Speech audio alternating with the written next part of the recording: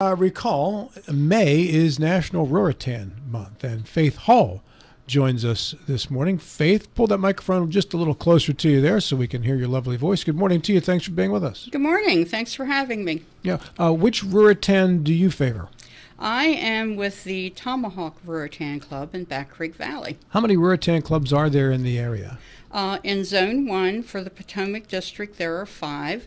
There's Marlow, Beddington, Tuscarora, Tomahawk, and South Jefferson. And the one you belong to, is it largely where you reside? Yes. Can you cross over to be a member of a different Ruritan club? Oh, absolutely. You can go to any clubs in any area that you choose. Yeah, I was going to say, if they freed up the high school restrictions for athletes that you can place, why not the Ruritan restrictions too? Do the Ruritans get together and play each other in softball or anything? No, we don't. We try to help each other out with fundraisers and things like that. Okay. What exactly is the purpose of a Ruritan club? It is to provide community service. It was founded in 1928 as a means for farmers in the rural communities to help each other and help their fellow neighbors. And what types of things would they help them with? Well, a lot of clubs now, like in other areas, one club might specifically go in and build handicap ramps for people. Mm-hmm. When my dad was a member back in the 70s, their primary thing was going out and cutting wood to make sure that the elderly had wood for their wood stoves. That's very generous. And all clubs do things differently. You're not required to do what the other club's doing. So we all kind of have specialties. And you have some fundraisers coming up too. Yes. Would you like to highlight some of those? Folks could attend? Tomahawk Ruritan Club does flea markets the third Saturday of every month, and we also do food sales. Tuscarora has a spaghetti dinner this coming Friday starting at 4:30, and their proceeds are going to the resurfacing of their basketball court on their premises, which is used by the community. Marlow does bingo. Now stay with me on this, Faith. We got a resurfaced basketball court. We could have Ruritan Club basketball tournaments, one club versus the next. Well, they're also... Can you handle the rock? Can you do a little crossover? Go to the hole? Maybe. Maybe a little bit? All right. They were also talking about maybe possibly lining it for pickleball. That's very popular. And they were thinking, well, if we did that, then we could have, competitions. Yes. I think we're onto something. Yeah. Ruritan versus Ruritan. We're starting something here, Miller. Yeah. Yeah. Okay. I interrupted your fundraising. I'm sorry. Marlow does bingo the second and fourth Thursday of every month at 5:30. South Jefferson does things a little differently. They only have 9 members with an average age of like 80. Oh. Their fundraiser... They're not playing in the Ruritan basketball tournament then, Faith. Their fundraiser is the Jefferson County Fair. They run a large concession stand down there. So members from other clubs go down and help. I'm the hamburger flipper and the bacon fryer. The Boy Scouts help them. If it weren't for the community reaching out and helping them, they would never be able to pull it off. Well, that's great. Faith, you mentioned the one in Jefferson right now. It's down to 9 members. What is the average membership around the other Ruritans in the area? Tuscarora has 37. 2 years ago, they only had 15. They've really done an amazing recruiting job. Our club has 27. Marlow has 28, and Beddington has 20. Beddington's struggling. They definitely need new membership. They have a chicken barbecue coming up the last Saturday of this month, so some of our members will be going down and helping with that. Are they doing that right off Route 11 there? Yes. Yeah. You can smell that from half a mile away. Yes. Oh, that's nice. Yeah. Mr. Miller. It's always one of my favorite announcements. You knew when summer was coming, when we would get the sheet here and begin to announce the Beddington Ruritan Chicken Barbecue. That's yeah, right. Absolutely. Yep. Hey, by the way, I just was jotting down, it's the May Madness Pickleball Tournament. Kind of play on March Madness, but with the Ruritan. So May Madness. We're working on it already. We got something, Faith. Okay. Do the Ruritans locally, you mentioned they work together. Are you part of like a national Ruritan organization, or how does a Ruritan club kind of get started? Yeah, there's several thousand Ruritan clubs across the country. They're in 24 states. Very, very popular in Tennessee, Southern Virginia, Southern West Virginia. They go as far west as Missouri and as far north as New York. Wow. They're all divided into zones and then districts. And like I said before, you're not under an umbrella that you have to do certain things. Mm-hmm. You're all free to do what you choose. So in coming in, you handed out a nice cheat sheet to kind of lay out what you all do. And I see here you focus on 5 categories. Among them are public service, which is law enforcement, fire and rescue, which is near and dear to my heart, solid waste, cell service, and water. What do you do in those areas? Well, with the public service, our club has fixed up goodie baskets that we've taken to the 911 operators. This year at Christmas Eve, we did up pepperoni rolls, which you guys have pepperoni rolls out in the lobby this morning. Oh, we do? Wow. We didn't know that. Thank you. We did up pepperoni rolls, chips, and drinks and took into the state police barracks so they wouldn't have to eat sheets on Christmas Eve and Christmas Day. We've also taken large snack baskets into the sheriff's department. With the fire departments, there were recently 2 wildfires, one in Tomahawk, one on Buck Hill. Our club provided water and Gatorade on scene to the firefighters at Tomahawk. That they didn't any sooner get back to their stations than they got called out to the fire up on Buck Hill. So a couple of us got together. We got with local businesses, got lunch meat, bread, made sandwiches, and we went to the mountain, and we were walking the roads handing sandwiches and waters out to the firefighters.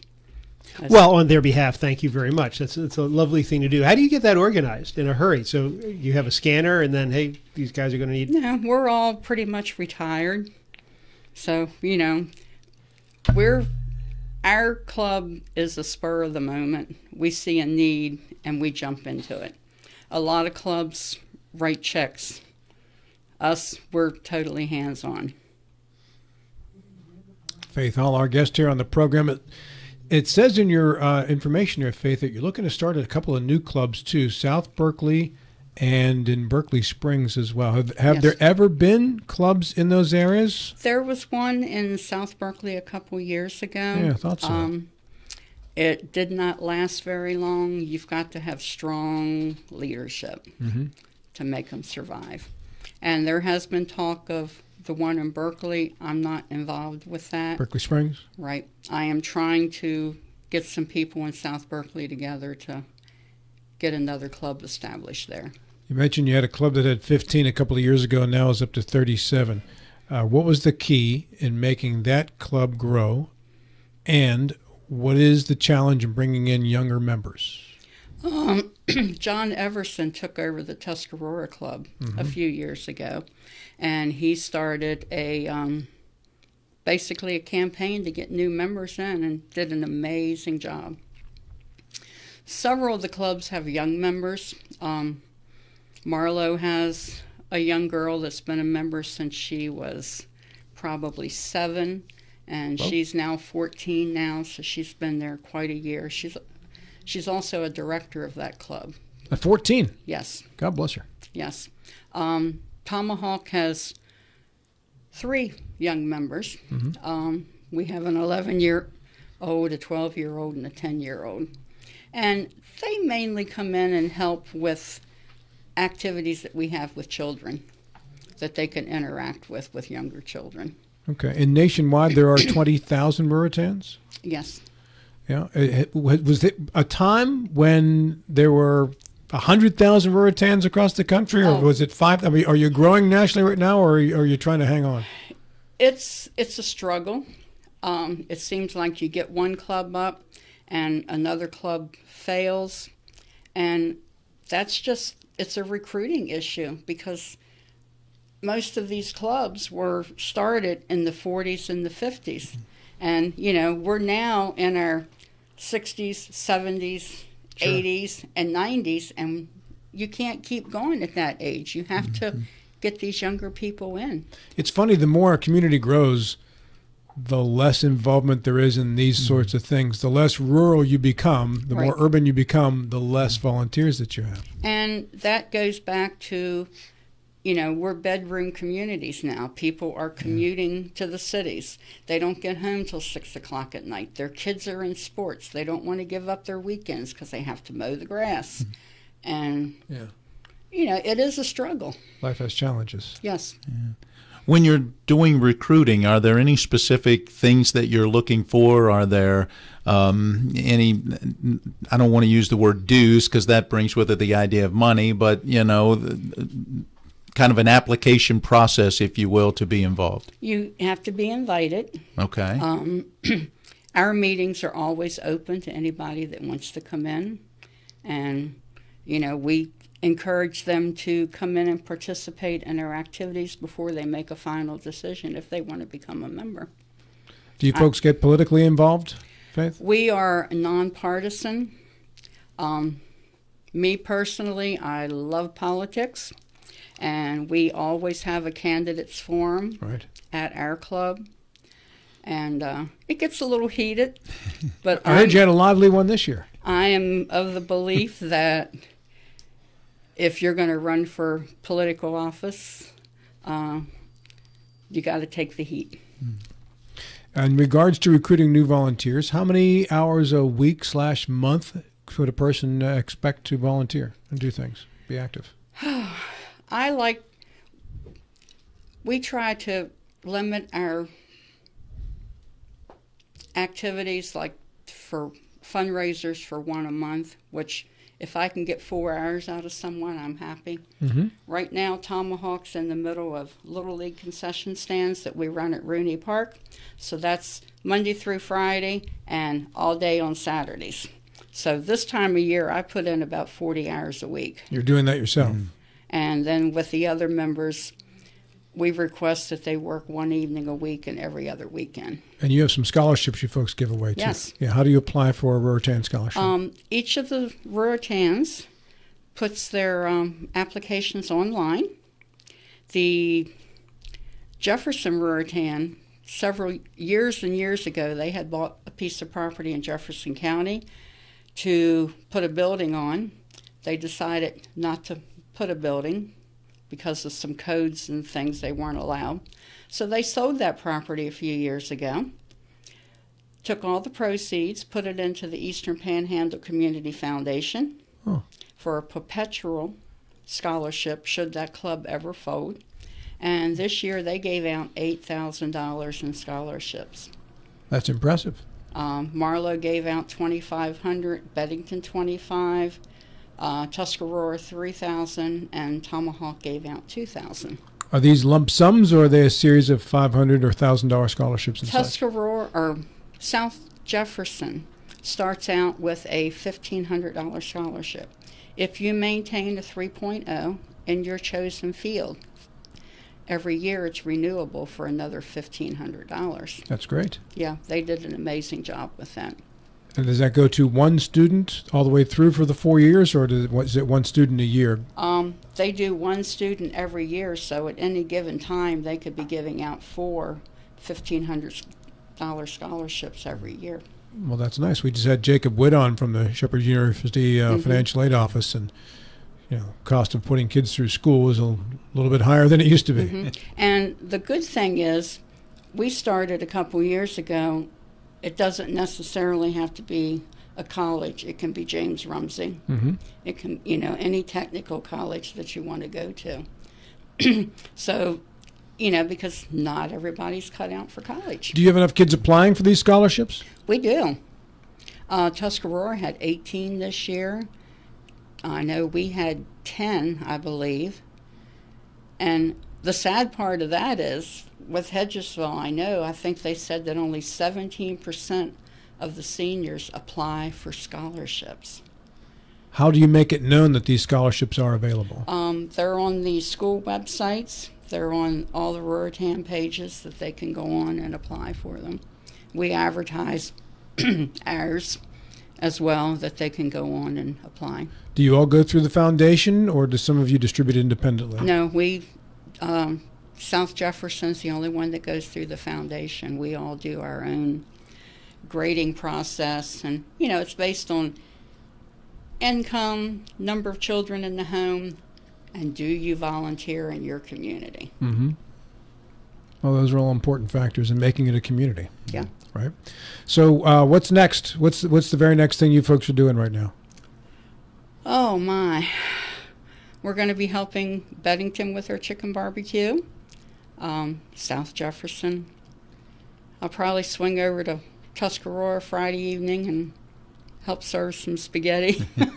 That's never a bad idea, Faith. Yeah. No. Right? Do you answer to a state organization that oversees you, or is each Ruritan answerable only to itself? We have the National Ruritan, which is located in Holland, Virginia. And there's nothing statewide that you have to adhere to? No. And is there any coordination between the local Ruritans? I think you said there were 5, so that you're not stepping on each other's toes or repeating the same fundraiser? I'm the zone governor for this area. That's a great title, by the way. We don't really step on each other's toes because everybody does something different. Mm-hmm. And, I know Beddington struggles, and you're not going to get rich off of chicken barbecues. So I told them... You will get full, though. Yes. We're looking at trying to encourage clubs to try different fundraisers. My club, 98% of our profits come from food sales. With the Little League and such. Yeah. Right. And we do chicken and dumplings and country ham and dumplings and soup and sandwich sales, and we never shut down during the pandemic. Is there any relationship between Civitan and Ruritan? The names are so similar. I am not familiar with Civitan clubs. All right. Is there a National Ruritan Convention? Yes. Where is it this year? This coming year, it will be in January, and it will be in South Carolina. Are you going? Absolutely. I went to my first one this past January in Winston-Salem. How many other governors attend these things? I would probably say about 80, 90. Do you pick up new fundraising ideas? You do. We have events all through the year. They have leadership conferences, which I'll be going to in July. And it's just sharing ideas. What is the Jefferson Ruritan doing actively to try to get more members and to get younger? Besides lying about their birthdays. They have this, large group of followers, but nobody wants to commit to joining. And we got to change that. I have no idea. Yeah. That's still a work in progress. It is the political season. You said you do enjoy politics and so forth. As the governor of the zone, is that a position that you run for? Does it last for a certain term, and then others may want to jump into that position? It's for 1 year. Okay. Basically, nobody else wanted it last year, and Ruritan National has been trying to encourage me for several years now to step up out of my comfort zone at Tomahawk and move up the ladder. And you took them up on it. Yeah, so this is step 1. And you enjoying it? I love it. Yeah. I love getting out and meeting other clubs, and I know in the past that it's kind of funny because Tuscarora is an all-men's club, and the rumor was, they didn't like outsiders coming in, but I love going there, and we have a blast. Yeah. That's because you're the boss. That's what Robin Townsend says. Yeah, you're the I'm boss. actually, pardon me, headed to the Tuscarora meeting on Monday. They meet this Monday, and going to talk with them about Fellowship of Christian Athletes. So, looking forward to that. I will be there. I try to go to all club meetings. Faith, we're just about out of time. How can people get in touch with you about more information regarding Ruritan or maybe even becoming a member? My phone number is 301-730-3801, or you can go on the Ruritan National website and just type in Ruritan National, and they will hook you up with either me or one of the local clubs. Thanks for coming by, Faith. Always a pleasure to see you. Thank you. And best of luck. Can you run for re-election after your 1 year? Oh, yes. All right. You can establish a dynasty. Yeah, right. Yeah. It's almost 10 o'clock here. And remember, we go until 11 o'clock today.